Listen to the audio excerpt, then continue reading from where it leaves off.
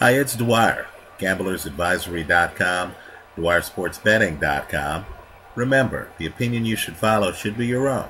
Just consider this video to be a second opinion from a complete stranger online. Now, earlier tonight, I made a video where I made the call, and I'm standing by the call, that the Green Bay Packers at plus 7.5 should be able to cover against the Seattle Seahawks. Right? I think the 7.5 is way too much. Quite frankly, I think a touchdown, 7, is way too much. Right? I referenced the 2012 game. In that video, I erroneously said that that's the last time these two teams played in Seattle.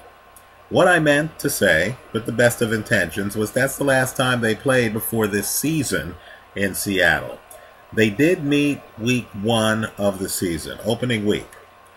I typically discount opening week when I do my analysis of games. I don't believe opening weeks are good bellwethers of what the team is going to do the rest of the year, right, in a head-to-head matchup.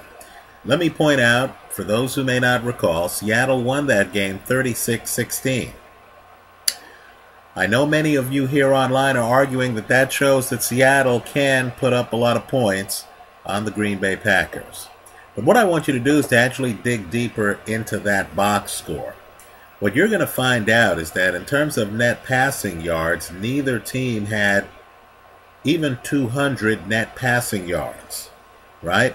In terms of total passing yards, just understand that, you know, Russell Wilson had 191 passing yards that game. Aaron Rodgers had 189 passing yards.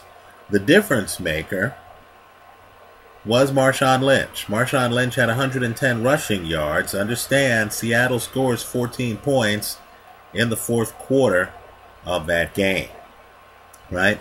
It's my belief that this upcoming game is going to be a lot lower scoring. I'm expecting a score more on par with the Hail Mary game from 2012.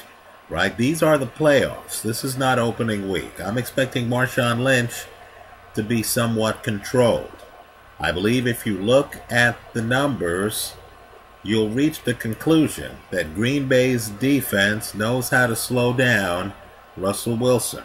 I believe you'll also reach the conclusion that Seattle's defense knows how to slow down Green Bay.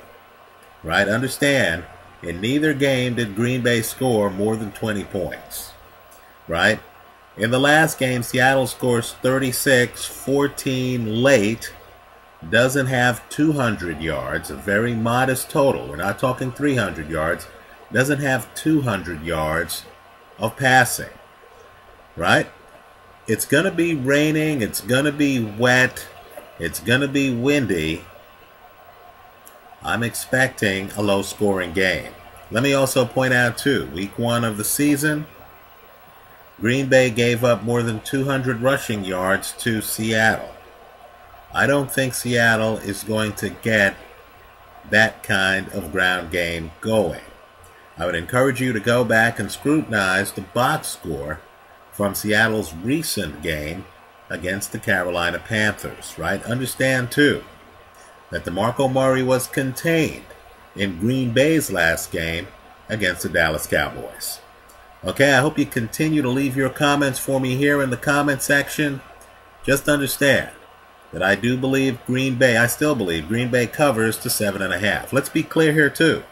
Green Bay's getting the points. They're not laying the points. You're getting more than a touchdown here on a 12 regular season win team, right? That just beat the Dallas Cowboys. At a minimum,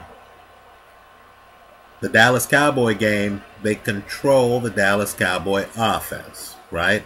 Dallas ended up in the low 20s scoring-wise in that game.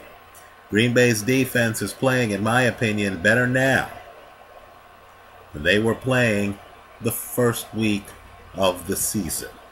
Let me hear from you. Thanks for stopping by.